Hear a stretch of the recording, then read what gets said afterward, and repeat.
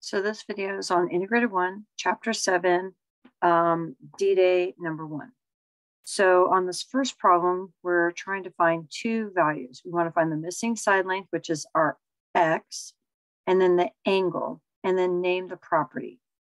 So if I'm looking at the x is a side.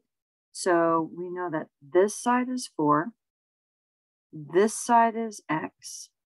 This side is 8. And this side right here is our hypotenuse. So since this is a right triangle, we're going to use Pythagorean, which is the following. A squared plus b squared. Let me write that a little smaller. A squared plus b squared is equal to c squared. So this is going to be 4 squared plus x squared is equal to 8 squared. So we get 16 plus x squared is equal to 64. We're going to subtract 16 from both sides and we get 48. And then we're going to take the square root of 48. And when I take the square root of 48,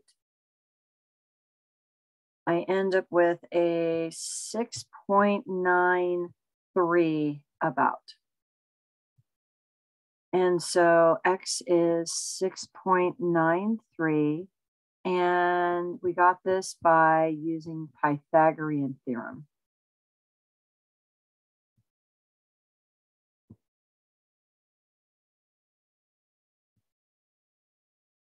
Now, the second part of this question is to find our y. And so for this, we're dealing with our angles. So we have a 60-degree angle, we have this 90-degree angle, and then we're trying to find that y. So the angles in the triangle add up to 180 degrees. So I can go 180 minus 60 minus 90 is equal to y. And when I do that math, I get 30 is equal to y. So this is going to be 30 degrees. And the reason is I call it the triangle angle sum theorem. And what that means is the angles in the triangle add up to 180 degrees. Okay. So what that means is, again, angles in triangle add to 180 degrees. On 2 and 3,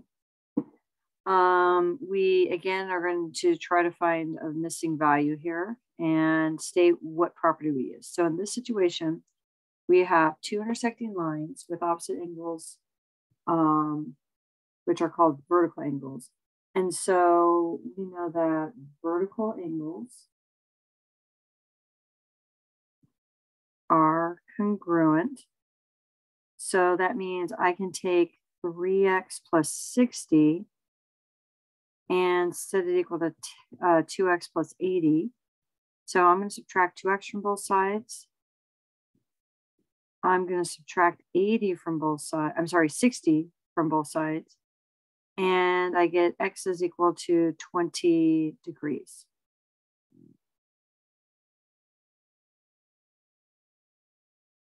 So on number 3, again, we're dealing with the angles in a triangle. So we have this angle here is 120. This angle here, 2x minus 40, and then this third angle here. So I can take 2x minus 40 plus 120 plus x plus 5 is equal to 180 degrees. And I'm going to clean up what we have on this left side. So I'm going to clean up 2x plus x is 3x. A negative 40 plus 20 is 80 plus 5, we get 85. is equal to 180. I'm going to subtract 85 from both sides. And so I'm going to get 3x is equal to 95. Divide both sides by 3. And when we do, 95 divided by 3 is 31.6 repeating. And that's our answer. On 4A, B, and C, we're going to be trying to decide if these triangles are congruent. And just a little reminder, what we are looking for is the following. Side, side, side. Side, angle, side. Angle, angle, side. Angle, side, angle. And hypotenuse leg. So in this situation, I am going to mark like things. So this TA is the same as OS, that line segment. Okay. I know that angle T is congruent to angle O. I also know that TL is congruent to PO. And so in this situation, when you're looking at this, we have side, angle, side, side, angle, side. So our reason is side, angle, side. And then when I'm matching things up, since they said TAL, T is this green angle here. That matches with O. So I'm going to write O. A is this one here at the end of the blue, which is the same as S. And then L is going to be the same as P. On B, angle ITN, which is that angle right here, is going to be congruent to angle ATN. So those two angles are congruent. We also know that angle I is congruent to angle A. And then we have a third bit of information. This line right here is going to be congruent in both triangles. So looking at this, we're going to have angle, angle, side, angle, angle, side. So our reason is going to be angle, angle, side. And what goes with T in this top one that I'm going to shade blue, and the bottom one that I'm going to shade green, okay? So in the blue one, angle T is going to correspond in the green one to T. So I'm going to put a T. I corresponds with A, so I'm going to put A next, and then N with N. On C, first thing you want to notice is it is a right triangle, so we have that angle. We have this side here, which is the same as this side here. That is a leg. And we have this side here.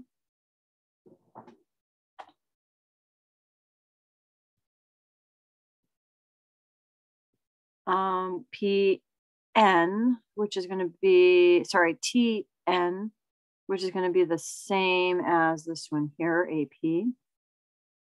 So looking at this at first glance, it looks like it's angle side side, which is not appropriate, but this is a right triangle. So I have a hypotenuse and I have a leg. So this is going to be hypotenuse leg, and angle I, which is a right angle, is going to go with angle M. So this is going to be triangle. I'm just going to write it down here, triangle. And I goes with M. And N, which is right here between the pink and the orange, goes with P. And then T is going to go with A.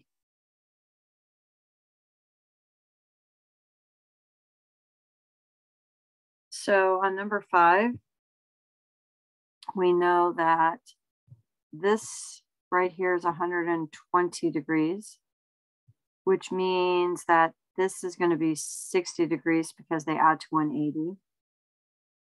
This is going to be 60 degrees because those are vertical. Number 1 and number 5 is going to be 60 degrees because they're corresponding. And 7 is going to be 60 degrees because it's corresponding with 3, but it's also vertical with 5. So this is a vertical, that's going to be 120. This is going to be alternate interior, so that's 120. And then this one's 120. So measure of angle 1 is 60 degrees. Measure of angle 6 is 120 degrees. Measure of angle 8 is 120 degrees.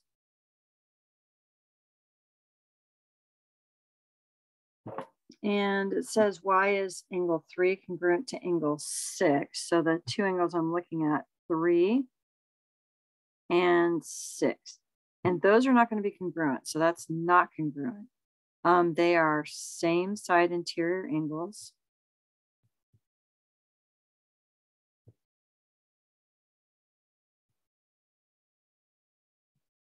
And same side interior angles add to 180 degrees. Okay, they're supplementary. So angle 3 and angle 6 are not going to be congruent. So on number 6 and 7, we are going to be doing perpendicular bisector. Okay, I'm going to do this with Cami. So I am going to get a circle.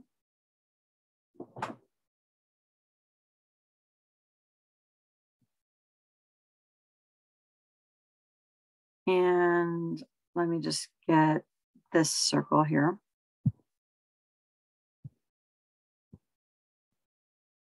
And I'm going to move it so that my center is at A, but it goes to more than half. And then what I'm going to do is I'm going to copy this and paste this. And I'm going to move this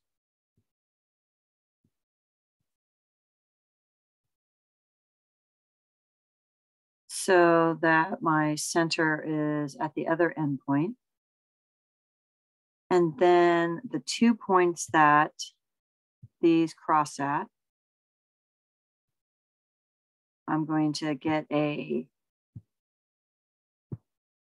line, and I'm going to draw that line through those 2 points. And that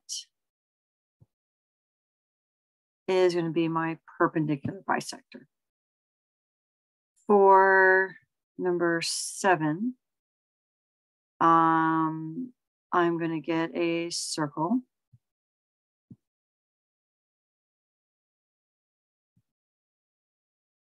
And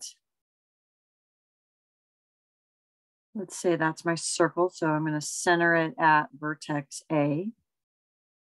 And then I'm going to copy this.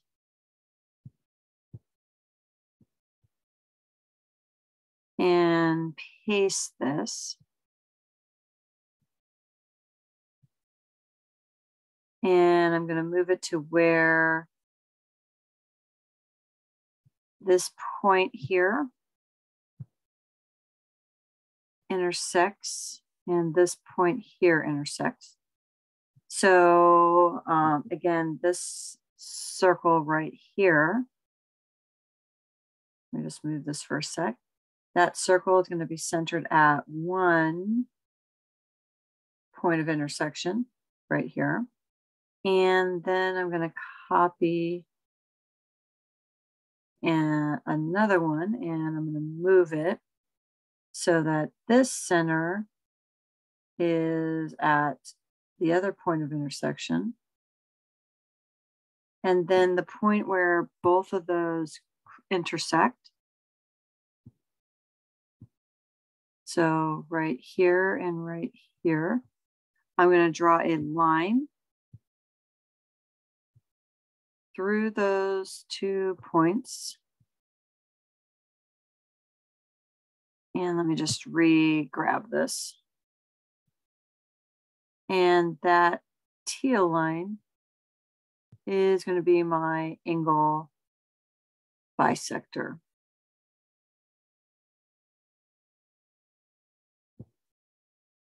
Okay, on number 8, we want to find the length of AB.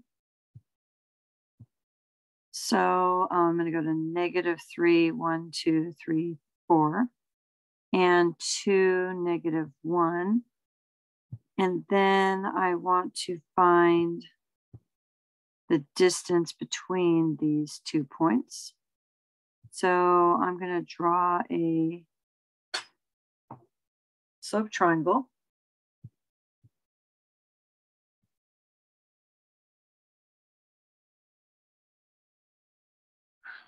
And we want to know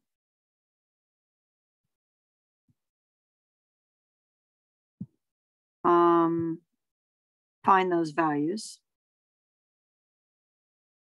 So this right here, 1, 2, 3, 4, 5. This is 5. 1, 2, 3, 4, 5. This is 5. And so I'm going to do Pythagorean. And so I get 5 squared plus 5 squared is equal to, let's say, I'm going to call it D squared for distance. And I get 25 plus 25 is equal to D squared. So 50 is equal to D squared. And then I'm going to take the square root of 50. And when I take the square root of 50, I get a 7.07.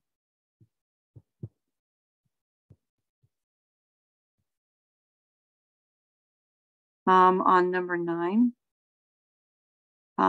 so I know LD. Let me draw this in better. So LD is congruent to NA. So those two sides are congruent. And we also have this angle D congruent to angle A.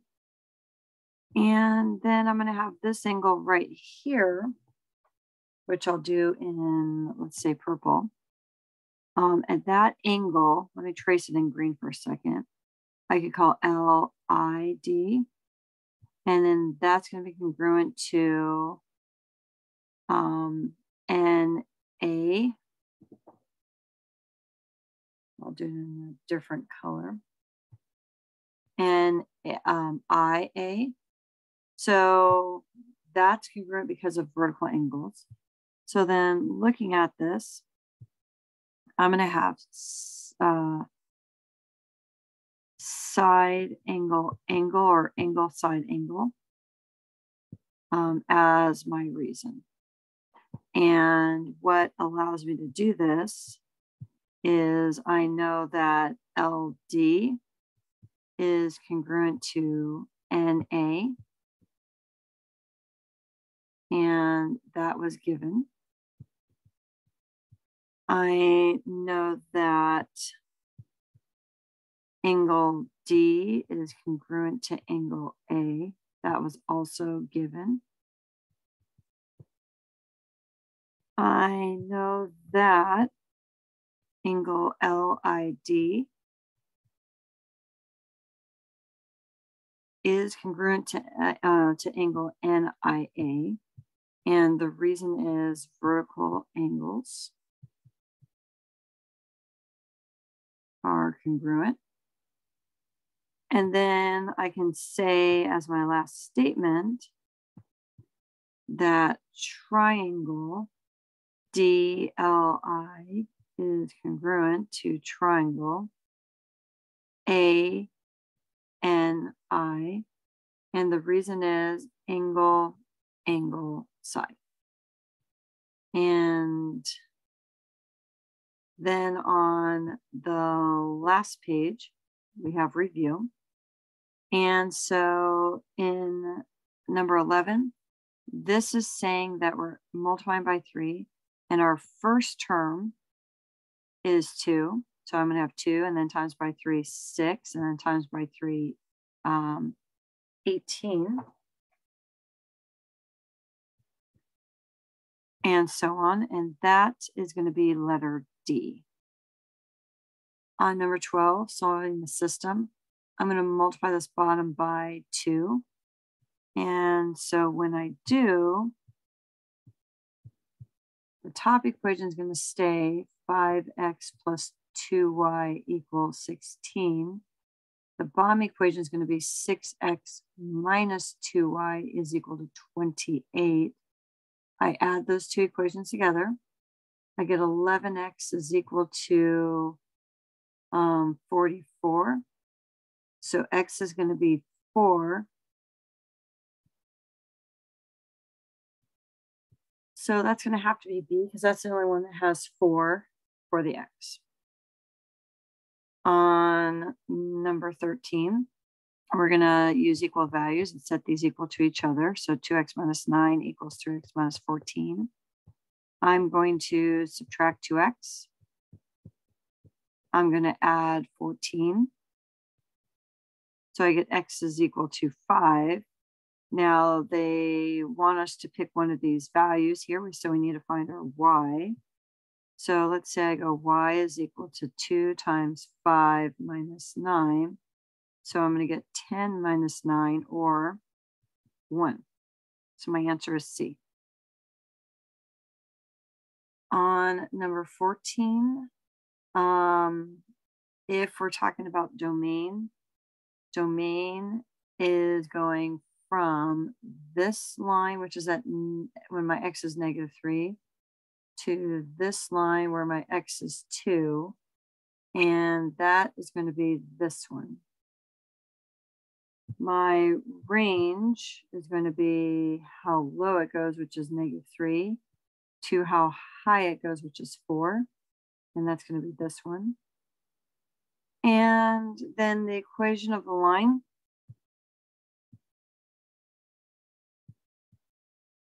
is going to be the third one, which is going to be y equal -7/5 x. This is a line. We want to know which of these points is a solution. So if I plot 0, 0, you see that that's not on the line, so that's not going to be answer. If I plot 0, 4, I end up right here. It's on the line, so that's going to be a solution. If I plot 0, -2, 0, -2 is going to be down here. That's not going to be on it. And 2, 6, 2, 6 is right here. That's not going to be on it. So my answer is B. On 16, we want to know what does x need to be for f of x to be 4. So if f of x is 4, I'm going to come through here and see what x gives me that. And the x that gives me that is 5. So 5 is going to be my answer. And that's the end of this video.